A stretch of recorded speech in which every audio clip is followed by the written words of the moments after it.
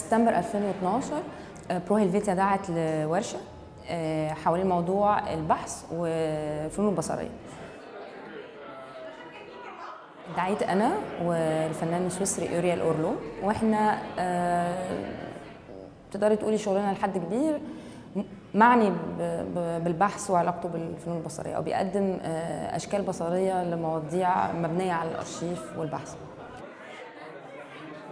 الورشة امتدت أسبوع هنا في مركز الصورة المعاصرة، وكان نتاج الورشة إن احنا طلبنا من المشتركين اللي هو كان تقريبا بيزيد عددهم عن 15 إنهم يتقدموا بأفكار هم شايفين إنها ممكن تتطور في غضون سنة ومحتاجة لمستوى معين من الدعم المادي والفني.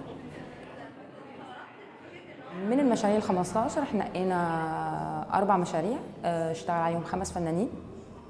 المواضيع مختلفة، طريقة التناول مختلفة، إنما هم في النهاية معنيين بعلاقة الفنان بالمادة البحثية. مشروع علياء صلاح خطوط على البحر. علياء فيه بتتعامل مع الحدود البحرية، المياه الإقليمية، قضية المياه الإقليمية والصراع خصوصا في إقليم شرق المتوسط بعد اكتشاف آبار بترول في منطقة المفروض انها بتقع في المياه الإقليمية المصرية. إسرائيل عملت اتفاقيات مع قبرص. علياء بتتعامل مع الاتفاقيات دي بتبقى مبنية على ايه، وبتعمل تصور لنوع الصراع اللي حاصل دلوقتي ده ممكن يتطور لايه في المستقبل باستخدام عناوين الجرايد كوسيله لتوصيل المعلومات. مشروع أمده الفادني بعنوان متحف الهولوكوست الأسود. هو متحف يخلد ذكرى المذابح العرقية لشعوب الهرير والناماجوا في ناميبيا الحالية، وإنه بالرغم من إنه عشرات الآلاف تم إبادتهم على أيدي المستعمرين الألمان، إلا إنه مثلا ما فيش أي تاريخ لأسامي الناس دي، هم تم يعني استبدال أساميهم بأرقام. المذابح دي تعتبر أولى من نوعها في القرن العشرين، وبعض الباحثين بيعتبروها المثال اللي هو يعني إنه المثال النازيين جربوه في أفريقيا الأول وبعد كده قعدوا تكراره في أوروبا. التركيب بتاع عمده بيتعامل مع جزئية الإغفال دي، أو القضية دي مش بالضرورة معروفة أو بيتكلم عنها.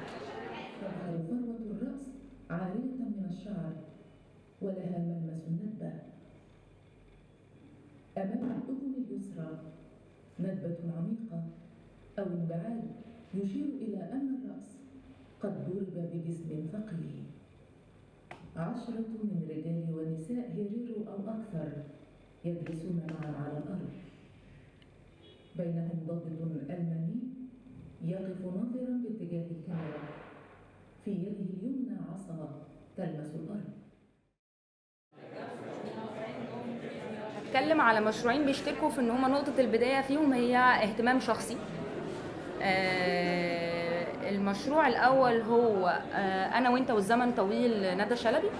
الموقع اللي ندى بتتعامل معاه هو موقع مسقط رأس عائلتها فيه، أصل عائلتها منها. الموقع ده اسمه تل اليهودية وهو في محافظة القليوبية.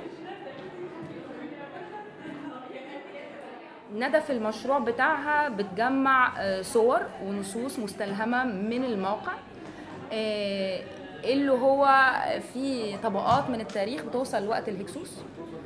في حكايات كتير جدا متناقضة ومتشابكة حوالين هو ليه اسمه كده، ودخل في الفولكلور المصري في تفاصيل مرتبطة بفك الربط والحكايات خرافية حوالين أنفاق تحت الأرض.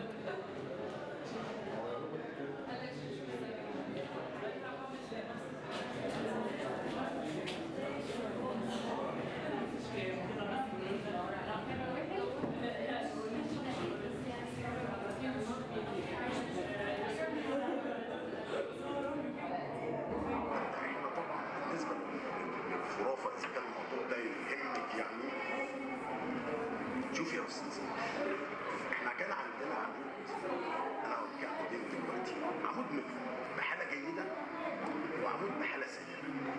اللي بحاله جيده ده هو اللي ارتبط مشروع، فعلى الرغم ان الاثنين واحد.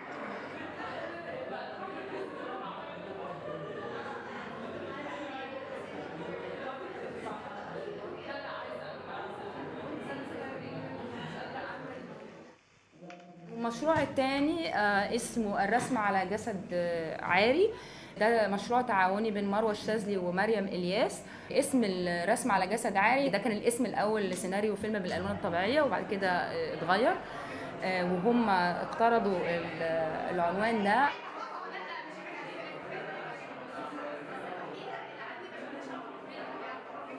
بدايه اهتمام مروة ومريم بالمشروع هو انه فعليا هما الاثنين درسوا في كليه الفنون الجميله جامعه حلوان، ومروة بتدرس دلوقتي في جامعه حلوان.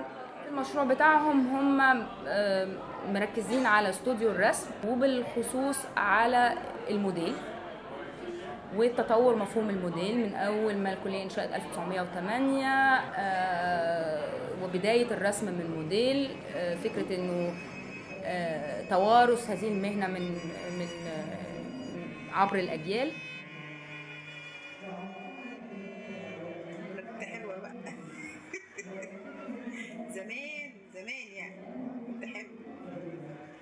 الموديل بتاعت النحت ما بتقعدش زي يعني مش بتقعد موديل كتير، ما عندهمش شغل موديل اولا كتير، وعندهم النحت بقى وبتبقى لابسه هدوم ضيقه انما هنا الواحده بتقعد على طبيعتها يعني. هم بقى دكاتره التصوير قالوا لهم ما تقعدش في انا في اعتباري انه على الاقل مشروعين من الكلام مع الفنانين ومن يعني اللي اقدر اقوله انه لما الفنانين قدمت الطلبات ان هي عايزه تطور مشاريع دي، كان في الاحساس ان ده اهتمام من قبل الورشه، هو مش اهتمام حصل بسبب الورشه، لا هم معنيين بالمواضيع دي من قبل كده. دايما ما يتنساش انه لما حد يكون بيلعب يعني في المرحله الاولانيه انت بتلعبي دور بتاع انك بتقودي ورشه، فده دور مختلف تماما عن المرحله اللي بعد كده بعد ما المشاريع اتنقت اللي انت بتلعبي فيها دور منظم معارض او كيوريتور، مش مدرس ومش بيدير ورشه. هو بيحاول يتعامل مع الفنان عشان يطلع الشغل اللي هو عايز يعمله ده في افضل شكل.